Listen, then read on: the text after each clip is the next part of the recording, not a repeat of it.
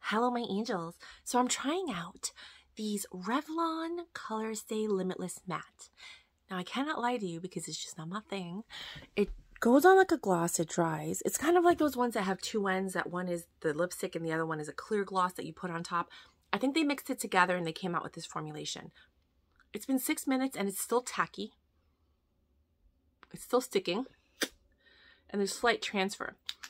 It's okay. I mean, it works like any other liquid long stay.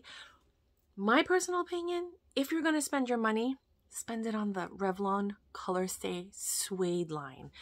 Goes on creamy, like a satin, dries without you even realizing it.